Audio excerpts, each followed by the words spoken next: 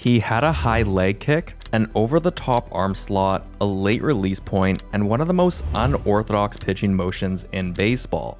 Tim Lincecum's unconventional methods and smaller stature led many scouts to question whether he could be equally as effective at the MLB level. But as it turns out, his uncanny delivery and deception would be his greatest weapon.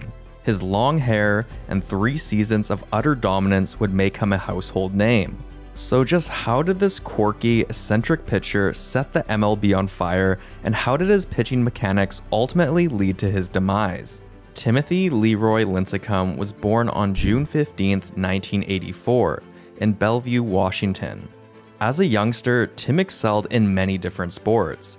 He was quarterback in football, point guard in basketball, and even fired a 39 on 9 holes as a golfer. But most obvious was his talent as a baseball player. Tim's journey in baseball began in Little League, where he quickly stood out for his talent. By the age of 9, he was already pitching in local leagues, showcasing an arm that caught the attention of coaches and parents alike. After excelling in youth baseball, Tim attended Liberty High School, where he continued to refine his skills. In his senior year, Lincecum had a remarkable season, earning all-state honors and solidifying his reputation as one of the top high school pitchers in the nation. His strikeout numbers were off the charts, and he often dominated opposing hitters. Tim's high school dominance piqued the curiosity of MLB scouts, and he was high enough to be selected in the 48th round by the Chicago Cubs in the 2003 MLB draft. While honored by this selection, Tim recognized his game needed refining, and he passed on the opportunity to enter the pros directly out of high school. Tim committed to the University of Washington, and during his freshman year, he quickly gained national attention, earning All-American honors and becoming the ace of the pitching staff. His velocity continued to rise, and his strikeout ability became legendary. Over the course of his college career, Tim was named Pac-10 Pitcher of the Year twice for the Huskies, and was actually drafted again when he re-entered in 2005, going in the 42nd round this time to the Cleveland Indians. Tim ultimately passed up on the second opportunity to join a big league organization. Instead, he continued to display his amazing talent in 2005 in the Cape Cod League for the Harwich Mariners, which he finished with a mind-boggling .69 ERA and struck out 68 batters in just 39 innings. In 2006, Tim's junior season was nothing short of spectacular. He won the prestigious Golden Spikes Award, given to the best amateur baseball player in the country, and his statistics were staggering, with over 200 strikeouts and another impressive ERA. This time around, Tim more than proved he was worthy of a high draft pick, even if there were still lingering question marks about his size and mechanics. Tim entered the draft for his 3rd time, and after being selected by the San Francisco Giants as the 10th overall pick in the 2006 MLB draft, Tim was ready to make his mark. But first, he needed to navigate the challenging waters of the minor leagues. Tim's minor league journey began in the California League with the San Jose Giants in 2006. He made a significant impression, showcasing his electrifying stuff and earning a 1.7 ERA over 31.2 innings pitched for both San Jose and Salem Kaiser. In 2007, after a dominant start in AAA with Fresno,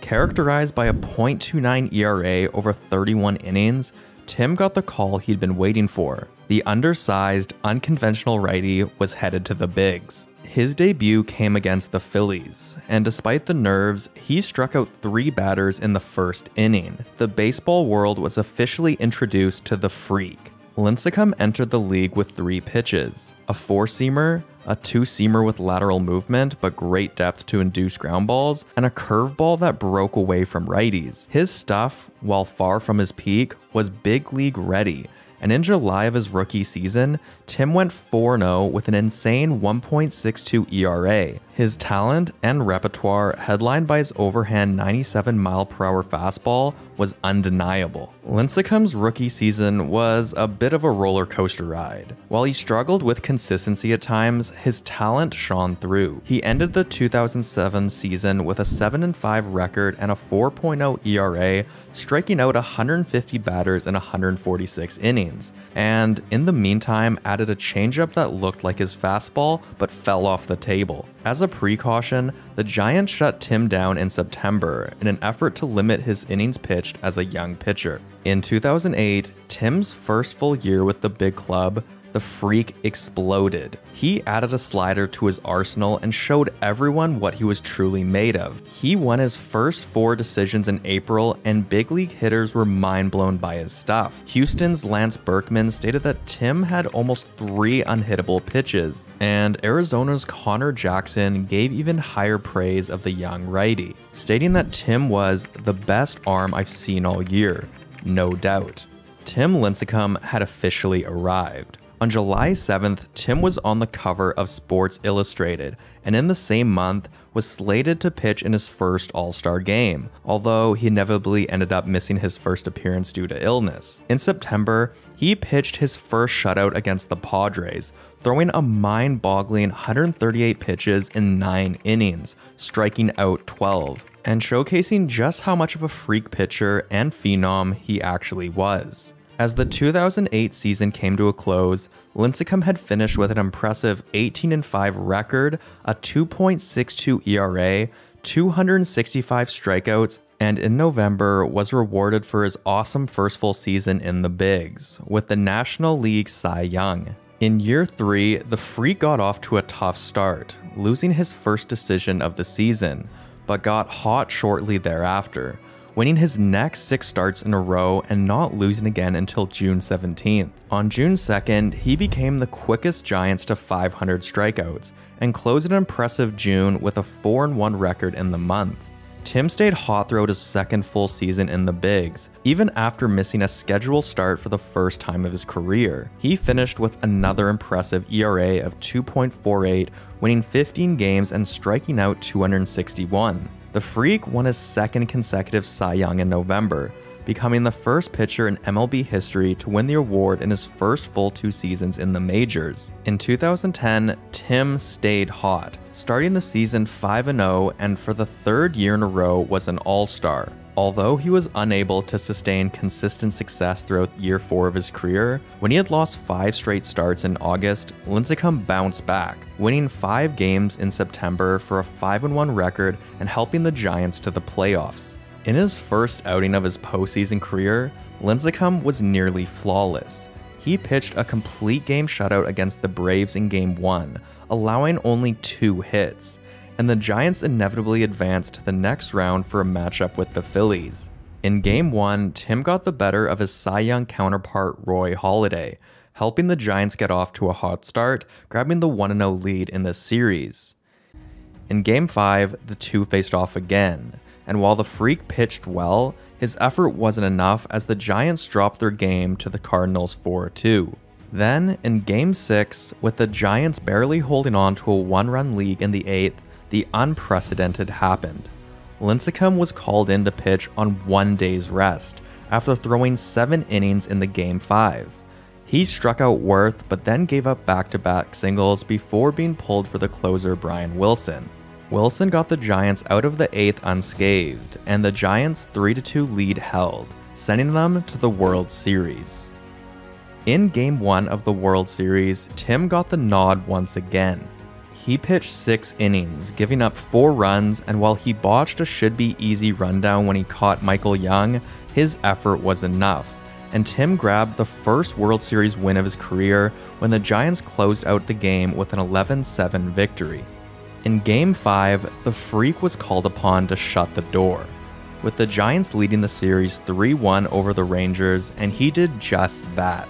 Tim was marvelous in his closeout game, striking out 10 in 8 innings, only giving up 3 hits and helping lift the Giants to the World Series title. In year 5, Tim continued his dominance. He set a Giants record for the most 10 strikeout games in franchise history with 29. Although Lincecum was impressive in year 5 with a 2.74 ERA, his record didn't reflect it, which was mostly due to poor run support. And Tim became the first pitcher since 2004 with over 200 Ks and less than 2.75 ERA to finish with a losing record. Lincecum, due to his tremendous pitching, was obviously the apple of the Giants' eye, and they rewarded him with a massive 5-year, $100 million contract, which he inevitably turned down.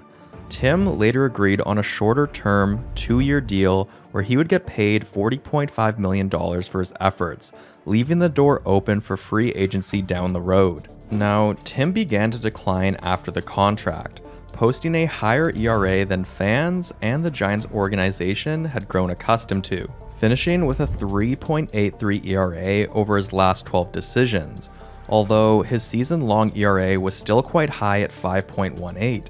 The Giants, however, were back in the postseason, but this time the Freak would be used in relief instead of as a starter. In this role, Tim excelled in the NLDS against the Reds. While his 2 innings of shutout ball in Game 2 were a fruitless effort after the Giants lost 9-0, he earned a win in Game 4, throwing 4 1/3 innings in relief, only allowing 1 run and helping the Giants force a Game 5. Tim would pitch twice in the NLCS, both as a reliever and a starter. In relief, he was awesome once again, pitching 2 hitless innings in Game 1.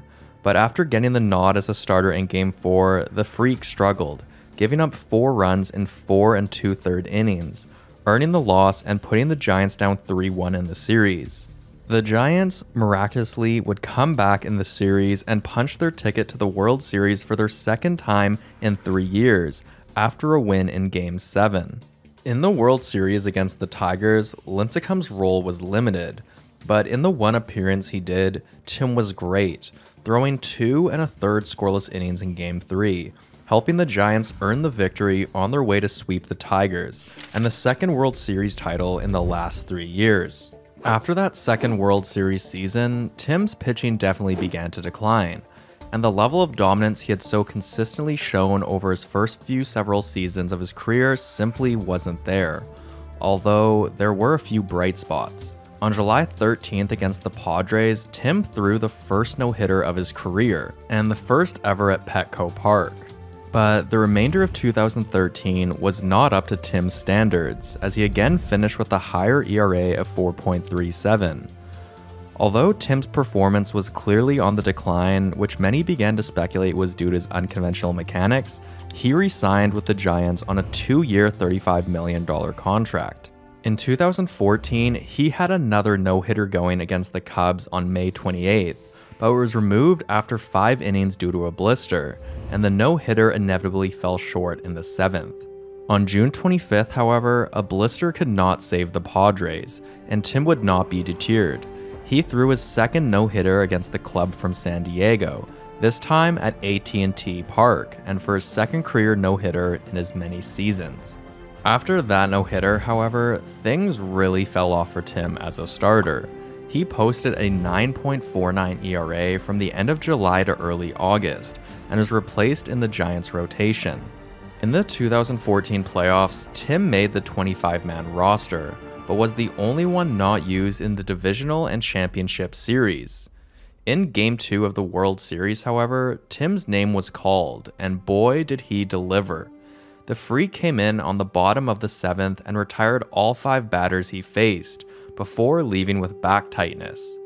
It would be the last time lincecum would pitch in the series, but the Giants were able to bring home their 3rd World Series title in 6 years after closing out the Royals in 7 games, and Tim added another ring to his collection. In 2015, Tim's career hit an all-time low. He was diagnosed with a degenerative hip condition that required surgery and finished the season with another ERA above 4. In 2016, the Freak left Bay Area for the LA Angels, signing a 1-year $2.5 million deal. He initially rehabbed with AAA Salt Lake City, but got called back up on June 18th. Tim, however, continued to struggle with the Angels, and looked like a shell of the player he used to be. He was optioned again to Salt Lake City and was never recalled, finishing the season with a 9.16 ERA. After failing to find an MLB contract and sitting out the entirety of the 2017 season, the Freak signed a 1-year contract with the Rangers, where he was intended to be used as a relief pitcher. He was placed on the 60-day DL due to a blister on his middle finger he suffered in training camp, and although he would inevitably see some time with the Round Rock Express of AAA, Tim would never pitch again in the majors. In 2019, Tim appeared at a ceremony to honor Giants manager Bruce Bochy's final game with the club, and he noted that while he had not formally retired from baseball, he was trying to transition. Tim also stated that he was struggling with finding out who he was after baseball, and for him, that had been the hardest part. Tim Lincecum was a lightning rod on the mound. He took the MLB by storm in his first few years in the bigs, winning 2 consecutive Cy Youngs in his first 3 seasons, helping the Giants to win 3 World Series titles, and throwing 2 no-hitters in the process. While Tim's greatest weapon may have been his deception, his unconventional pitching method that allowed for it was ultimately his downfall. His long stride allowed him to generate a tremendous amount of power from his hip muscles, which of course created a ton of velocity, but inevitably may have led to his demise. The incredible rise of the Freak may be just as memorable as his quick downturn, but Tim's dominant 4 seasons in the Bay and his role in 3 World Series runs will never be forgotten. Tim, the shorter-statured, long-haired, unconventional righty, undoubtedly left his mark on baseball. His exciting, deceptive, and quirky style was remarkable, and more importantly, allowed him to assert himself as one of the most dominant pitchers of the generation at his peak, solidifying the Giants' faith in him and his place in baseball lore.